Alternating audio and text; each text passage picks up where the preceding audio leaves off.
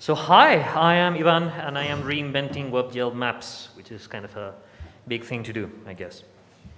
Tiny bit of me. I have been a long timer. I'm a long timer in FOSS and FOSS4G and OpenStreetMap.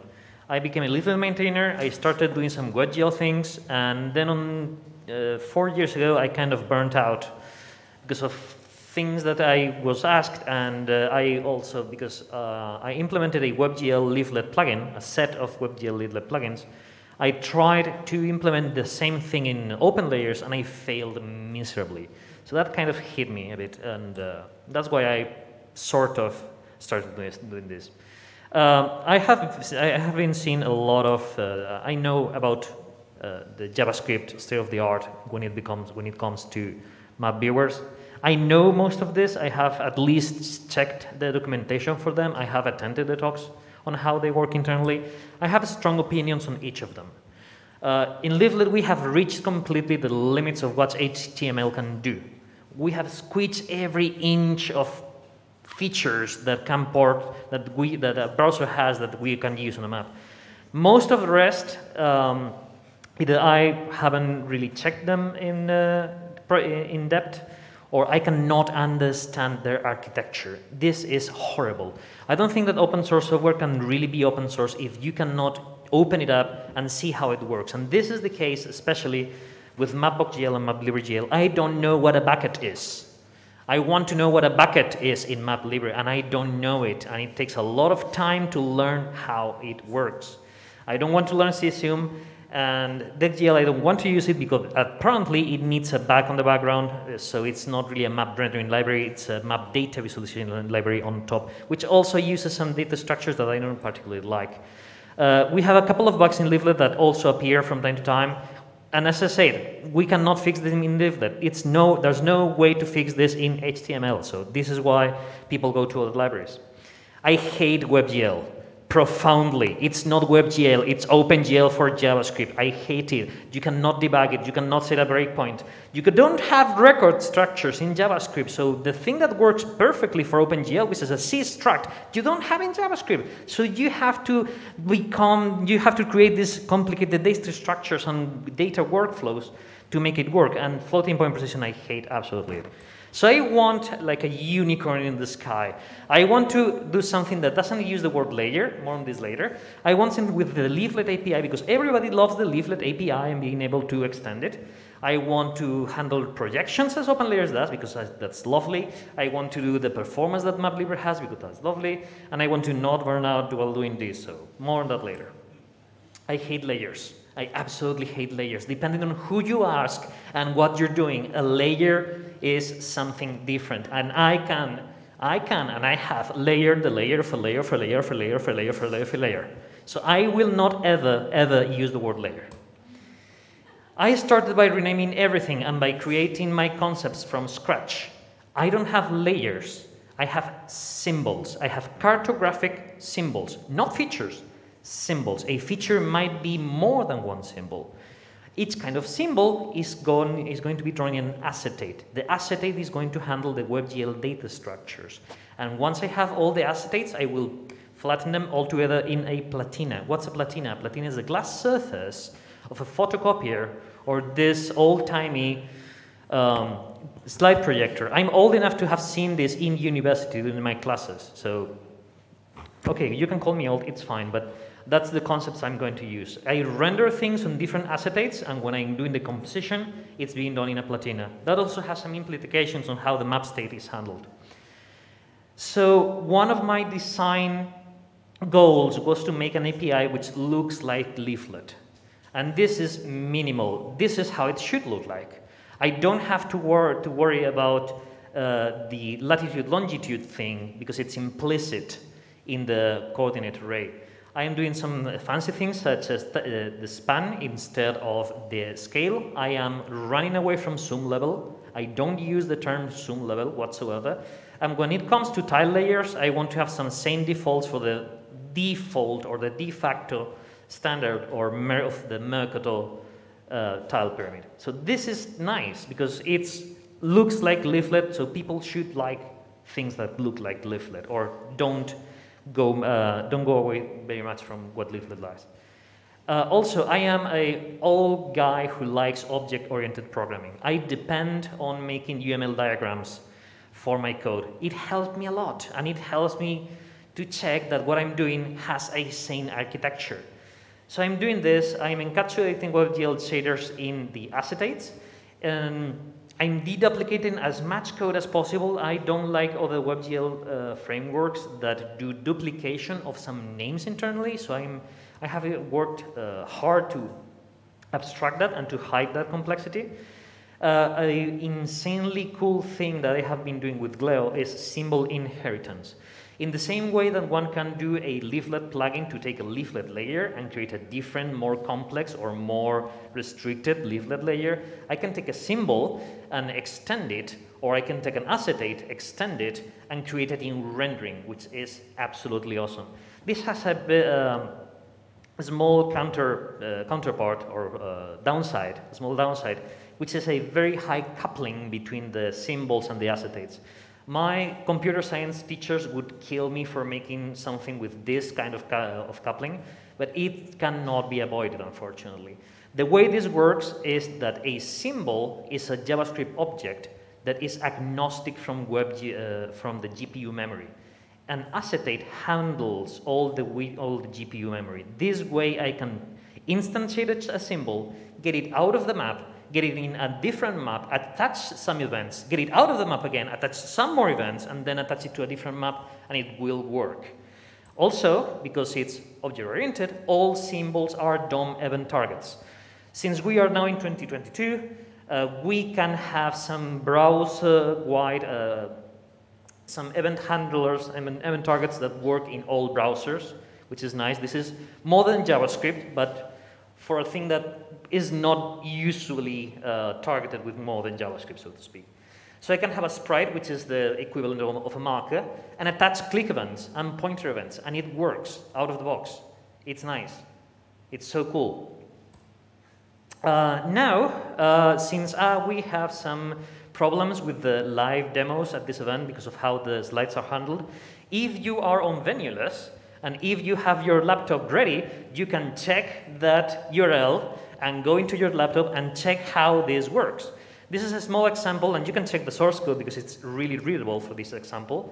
I'm creating a few markers, the one for Madrid, Trondheim, and Buenos Aires. I'm attaching some events, some click and pointer events to it, and then I'm spawning, I don't know if it's 10,000 sprites, and each of those 10,000 sprites has an event handler attached to it. And it's absolutely wonderful. When you're doing JavaScript and try to do this thing, I haven't seen a clean way of doing it with other libraries. You have to do some kind of generic event handler for all the symbols of the same kind and then filter, etc. With this way, I can just pick out some of my symbols and attach specific event handlers to them, which is nice, and I like it. Those demos, you can just, I have been leaving this for a minute. I hope you have taken note of it and are trying it out. One of the other things that I work very hard is to get rid of the need of WebMercator. Gleo is agnostic when it comes to coordinate systems. So whenever you are going to do a symbol, you need to provide that symbol with a geometry. This is a geometry more like, very much like the simple geometries OGC specification. These are the points, lines, and polygons, and so on. But you can have some shorthands because, hey, this is object-oriented programming. I can subclass some kind of geometry and do something specific. If you don't provide a standard, it will. If you don't provide a CRS, it will take some default that you can also configure. One of the big problems when you are dealing with geometries and CRS is the anti-meridian. I am handling this by not assuming that a geometry will be fitting within the bounds of what you believe that's the CRS. In Gleo, geometries can hang out. If you need to forget that logic and provide a fast path, you can do that. But usually what you will want to do is provide these things and let Gleo do all the messing around. So for example, if we have some geometry that is going to wrap from 170 longitude to minus 170 longitude, Gleo internally will wrap that geometry around and change that from 170 to 190. And then that geometry will be drawn twice, once with a 0 offset and one with a minus 36 offset, or whatever offset it needs to be done, etc., etc. This works. It's magic. It's kind of out of the ordinary or out of what we are used to do in GIS, but it works for rendering. So I can change the entire CRS of the entire map. This is the leveraging Proch, the Proch library, which we all love. And that's how I can just define a new projection and make the map use that projection. Gleo will use a scale in CRS units per pixel, so whenever you're using this coordinate system, you can think of quote meters quote per pixel. That's the scale factor I'm using here. So if you have your laptop ready and you are checking the demos, you will be checking this insanely cool demo, which is changing the entire map projection on the fly with several different, more or less common projections. This is absolutely cool. It takes like half a second to reproject everything and redraw it. Since I'm doing some magic with the WebGL data structures, what I'm doing is for every symbol, I will have a coordinate attribute, but the rest of the data for that symbol will not get changed if it's not needed. So this is providing the least amount of updates to the WebGL data structures needed for this. You don't need to change the color of a polygon whenever you are reprojecting that polygon. So I don't do it. That's it. Do check this demo because it's absolutely nice to, if you have worked with projections before in web maps, you will love how this works. Now, I made this slide mainly for Luis de Souza, who is there and is going to give a lightning talk on this subject. Since I am doing a web map, I realized that I need a bit more data about the projection than just the name or just the Proch string. I need some way to know how it tessellates. Does it tessellate horizontally, like the default web method? Does it tessellate vertical, like traverse method? Does it tessellate all the way? Does it tessellate triangularly, maybe? Also, I need some data to be able to operate with the OGC APIs, because there's no one standard way of referring to a coordinate system whenever you're dealing with OGC services. Unfortunately, there's no automatable way of doing this cleanly. And if you have worked ever with WMS 1.3, you know why I have a flip access option there, unfortunately.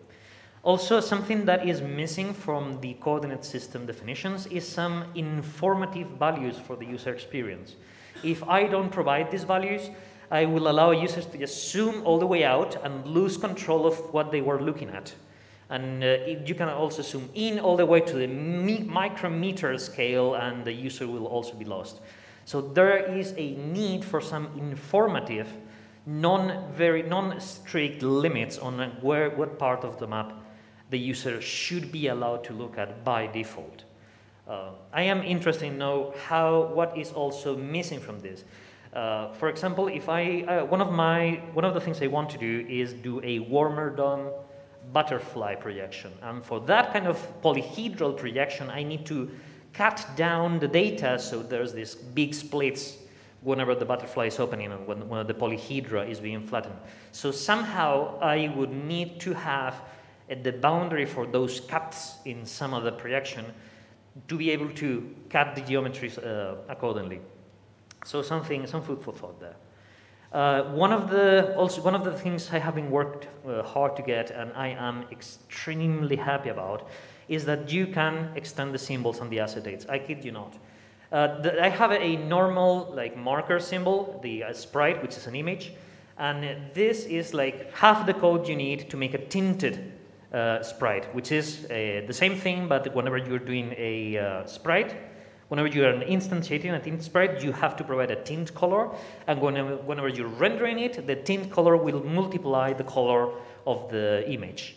And the complete implementation of this is like 100 lines of code, and it is readable. People can design and implement their own symbols. It is awesome. You have to check the code for this. I really, really, really want to bring together people from the shader and demo scene into GIS. Whenever you talk to somebody out of GIS about coordinates, they go crazy. Whenever you talk about to the GIS people about shaders, they don't understand them. We need to bring them together. I hope I will do this at least a tiny bit.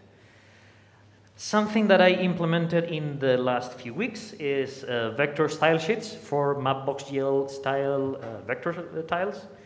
Everybody expects it to happen. It is absolutely horrible to implement, but I have been able to provide a kind of a compact way to load these base map style sheets. Also, since in Gleo every symbol is a JavaScript object, I can do the leaflet thing for the GeoJSON loader, which is on its feature. Whenever a tile is being loaded and it has been converted to symbols, I can run a callback, attach whatever kind of events I want to, or filter them, or do something to the symbols, change them before they're rendered, and I can do that for each tile, no problem. Also, all the symbols are interactive and we'll be able to respond to pointer events. If you have the demos, you will be able to check out this one, which is still a bit buggy, unfortunately, but it does work on several of MapTiler style sheets and some other vendors. But hey, MapTiler is a sponsor of FOSS4G, so try this out with the MapTiler styles. It does work. I'm happy. I have some problems deallocating symbols, unfortunately, but it works and people expect this kind of thing to happen. I don't have text rendering yet, because text rendering collisions is hard, especially when you're doing it with continuous zoom levels. But it's getting there, and I was really happy to implement this in a few weeks.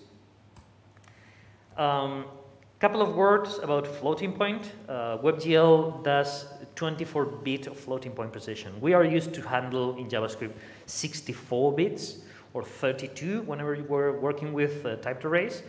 And people get really confused and surprised whenever they're looking at some data point very far away from the original coordinates, and things get kind of jaggy on the edges, and whenever you look very closely to it, there's like an invisible grid which is snapping all the points, and that's where this that's why this happens, because the numbers are getting clamped into 24-bit floating point numbers.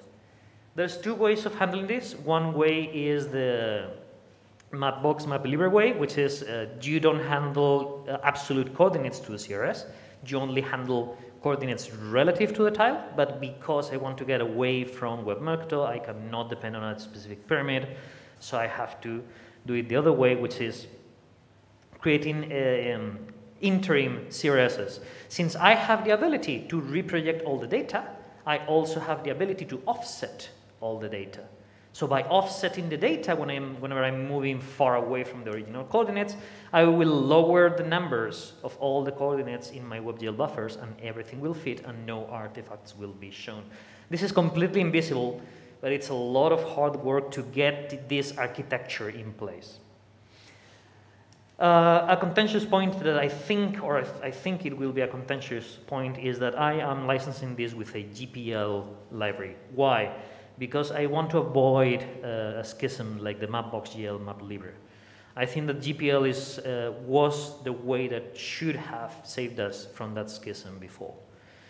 We are kind of scared in the JavaScript world about GPL, but I think we shouldn't be, because we have JavaScript modules now. And with JavaScript modules, you just publish the source code. So you don't have to compile it, so the GPL doesn't really apply to wherever you're not compiling. This should work. I want it to work, so I hope it works. Some very quick more features that I don't really have time for showing up. The tiles have a sliding window algorithm. I'm dumping tile data into texture, so I can guarantee that complex shaders will always be able to query neighboring pixels whenever I'm doing some elevation data. I forgot the name of the thing. The slope, yes. that's my time. So I do conformal rasters. I do, whenever I'm changing the center of the map, there's a smooth transitions because the Platina has a instant view of the map state, but the map doesn't, so the map handles the animations of the Platina. The Platina can work as a leaflet renderer.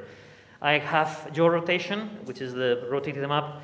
I do have spreadsheet support for the sprites built in, and I have, it's very similar to the vector style sheets, I have symbolizers for the GeoJSON. So you open a GeoJSON, you give it a function that returns symbol, and it works.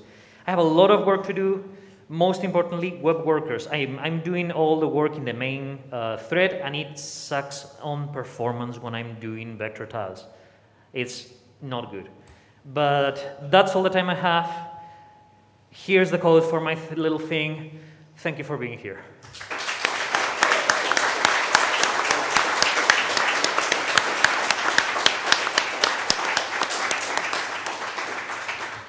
Thank you very much.